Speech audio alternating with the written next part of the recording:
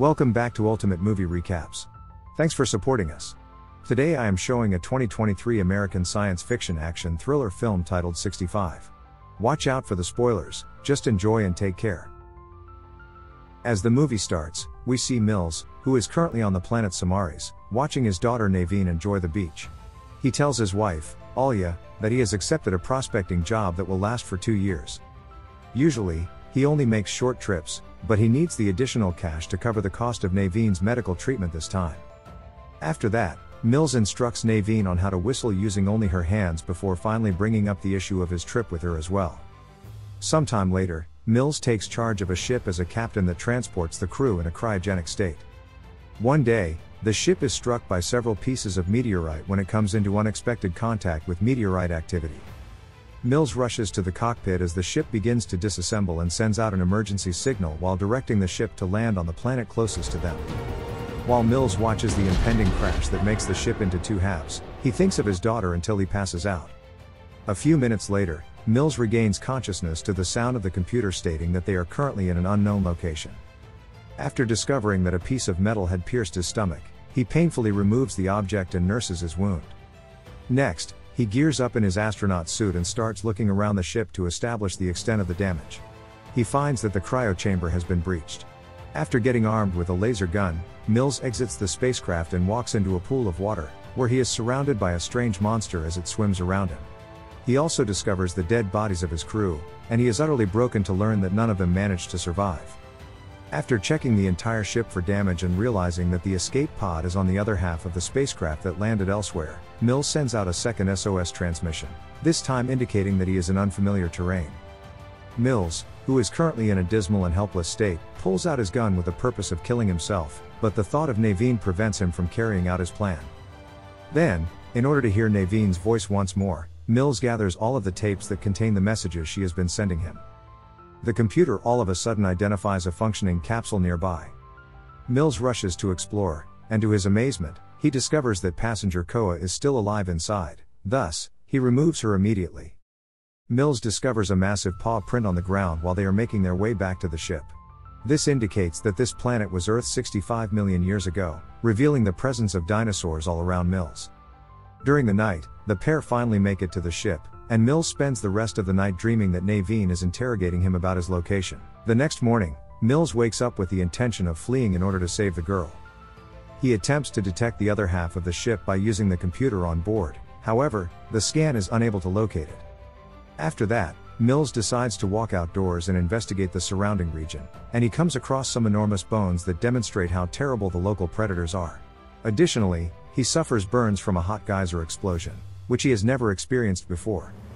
After he has recovered, he notices a bright object in the distance and realizes that the other half of the spacecraft is on a mountain that is far away. A quick scan confirms it, and just as Mills is beginning to decide which way to go, a small dinosaur unexpectedly encounters him. After putting up a fight with the monster for a while, Mills eventually manages to drive it to the ground, where he then uses his gun to shoot it to death. Mills goes to investigate the noises coming out of the woods, and when he gets there, he finds that Koa has already departed the ship. As soon as she spots him, the girl immediately starts fleeing, and Mills chases after her. They end up falling down a slope together, where they discover a large dead dinosaur. Suddenly, the trees begin to tremble, and Mills notices a larger creature approaching them. So he grabs Koa and drags her back to the ship as quickly as he can. While he is nursing her wounds, he tries to explain the problem to her. However, it turns out that they do not speak the same language, and the translator on the ship is not functioning properly. Mills illustrates his idea by spreading a red powder across a tablet and drawing a mountain with a pod to show that in order to escape, they need to get to the mountain. Koa follows him and draws a picture of her parents, demonstrating that she is aware of the meaning of the word family. In order to keep Koa calm, Mills tells her that her family is also on the mountain. After that, Mills sends out another SOS message, claiming that he has located a survivor, while Koa locates Naveen's recordings. As she watches, it is revealed that during the first year of traveling, Naveen's sickness got worse, and she had to go to the hospital. The first few months of her messages were cheerful and proud of her dad, but as time went on, she became furious with him since he wasn't there for her. When Mills notices her watching the tapes, he immediately stops her and makes the decision to depart. Mills and Koa start their journey into the woods as soon as Mills gathers enough supplies for his pack. They must remain quiet so as not to draw attention to any potential dangers. Although it's a long and difficult voyage, Mills and Koa get closer every time he helps her when she trips or needs something. Koa notices something glowing red in the sky one afternoon, but she doesn't say anything about it. At one point, Koa gets tired of all the traveling and decides to pick some berries off of a bush so that she can hurl them at Mills in order to irritate him. Mills, annoyed, makes use of his scan to demonstrate that the berries are toxic, and he tells Koa not to tamper with them in any way. After some time has passed, a large insect descends on Mills' neck. His fingers are covered with an unpleasant sticky substance when he kills it. Mills attempts to wipe it off on a tree, but it's so strong that he falls with a piece of wood stuck to his hand, which makes Koa giggle. Mills tries to touch her with his unclean hand in order to tease her further, but their little game is cut short as a small tree topples in front of them. The two investigate the strange sounds coming behind a ledge, and they discover a small dinosaur trapped in a pit filled with sticky stuff. Koa feels compassionate for the creature and runs to help, however, Mills considers it to be risky. Mills winds up assisting her in completing the task more quickly as she does not heed his advice. The small creature flees away as soon as it gets liberated, but it could not survive a few steps more as it gets ambushed by a group of predators that kill it in a matter of seconds.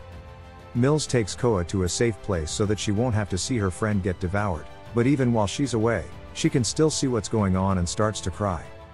After the dinosaurs move away from there, the two proceed with their trek, pausing briefly at a waterfall to clean off and replenish their water supply.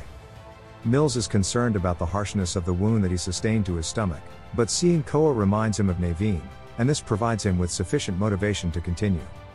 Koa discovers some lovely flowers, and she continues to annoy Mills until he approves and lets her put one of them in his hair. A few minutes later, Mills' scanner no longer pinpoints the location of the mountain. He decides to climb a tree to have a better view of the surrounding region in order to rescan it. He suddenly discovers a bug on his hand. In an effort to remove the insect, he shakes his arm vigorously, however, the movement renders the branch to break, forcing Mills to fall and causing a dislocation of his arm. While Koa is assisting Mills in pushing his arm against a tree in an effort to realign it, a flock of dinosaurs hears the disturbance and begins to approach. In an effort to push things more quickly, Mills orders Koa to stand on his arm for the final push. After Koa does so, Mills instantly snatches the rifle and begins to fire it at the animals. In addition to this, he warns Koa to flee, and once she has reached as far away as she can, Mills detonates a few smaller explosives, which immediately kill 50% of the dinosaurs. Mills continues to fire at the remaining dinosaurs as they continue to pounce on him. While this is going on, a flock of flying dinosaurs descends close to Koa, and she quickly starts crawling away to hide behind a tree.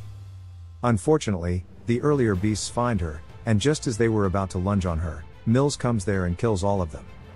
However, there is one that has been hiding, and it suddenly pounces on Koa from behind and drags her away. Mills doesn't waste any time. He chases them and fires a shot to drive them away.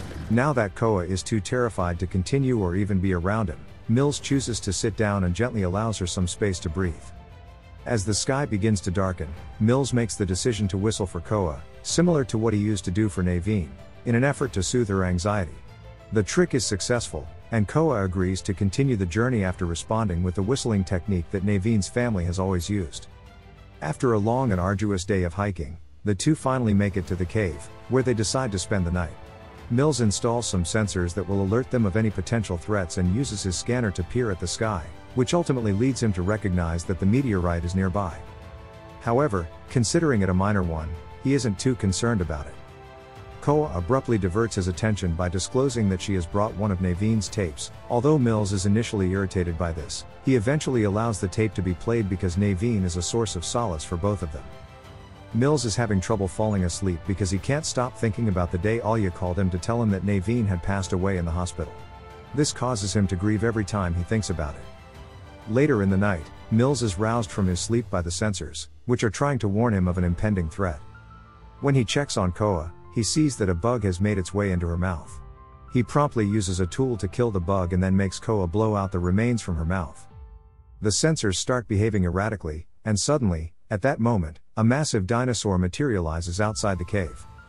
Before Mills and Koa make their escape via a narrow opening in the cave's back wall, he fires his gun a few times at the creature. The two start hunting for a way out of the cave, unaware that a young dinosaur is following them. The two people are frustrated to find out that they have gone through a lot of walking and are now at a point where there is nowhere else to go. Mills discovers a narrow gap between two boulders and begins to dig in an effort to enlarge the gap, but, after several hours of work, he realizes that he has made very little headway and chooses to abandon his efforts. When Koa realizes this, she gets angry and asks him to try again as she continues shouting family. Mills attempts to explain to her that her family has passed away, but she doesn't understand what he's saying. Mills, who was under the impression that he did not have the necessary equipment, suddenly gets an inspiration. He uses a few explosives to make the hole big enough for a kid, and then he gives Koa the rest of the explosives so that she can be secure while she is exploring. After Koa crawls through the small hole and determines that there is sufficient space on the other side, Mills makes an attempt to follow her. Unfortunately, the hole gets closed all of a sudden, and Mills cries helplessly out of frustration when he loses sight of Koa. At that very moment, he hears the dinosaur approaching, so he grabs his weapon and goes back to the cave where he had been before. There, he uses his scanner to figure out where the dinosaur is hiding. When Mills gets attacked from behind by the creature, he starts shooting at it as soon as he sees it coming. However, the dinosaur manages to hit him, which makes him drop the gun. The creature then seizes Mills and bites his arm, but Mills manages to escape and triggers the scanner to activate an annoying sound that causes harm to the dinosaur's ears. Mills is able to get his gun and slays the beast once it gets distracted. In the meantime, Koa manages to get outside. She ventures into the woods on her own and discovers a massive bone that could be employed as a weapon.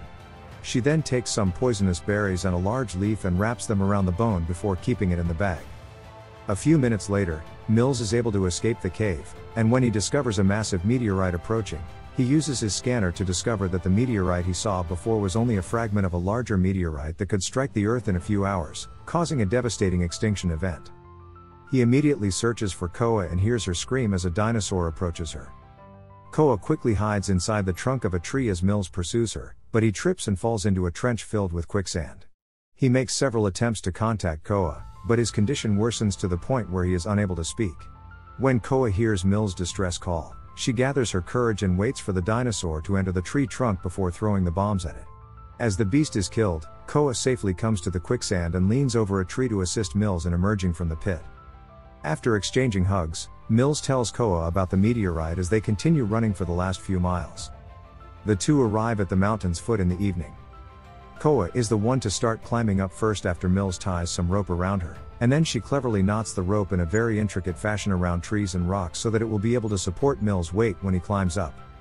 They discover the other half of the spacecraft a little while later, and Mills quickly initiates the computer to check whether a rescue ship is headed their way. After searching for her family and discovering all the wrecked cryo tanks, Koa becomes enraged at Mills for lying.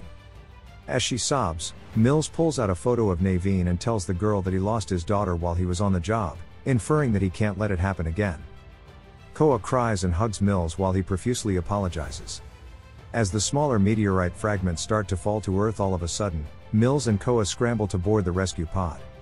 A piece of meteorite strikes the ship just as Mills is about to press the launch button, sending the pod hurling down the mountain and knocking the two unconscious.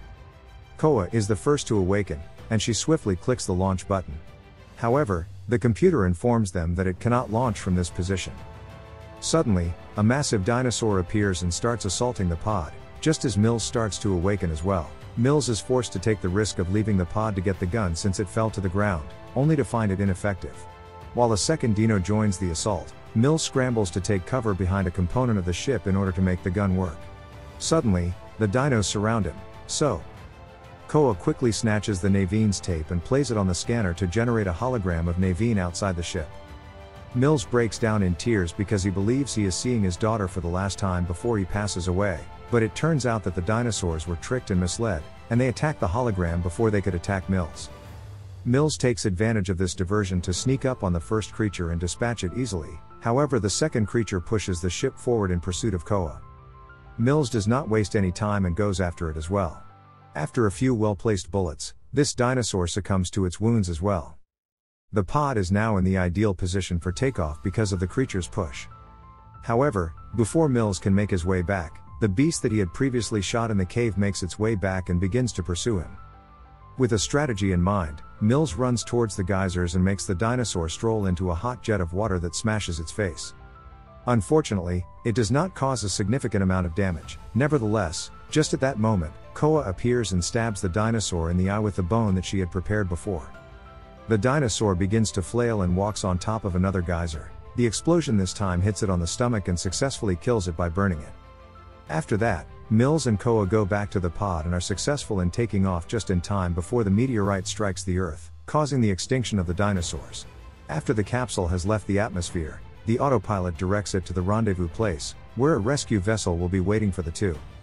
As they are going home, Mills closes his eyes and acts as though he is going to see Naveen again soon while Koa tries to reassure him by holding his hand. This marks the end of the movie and thanks for watching.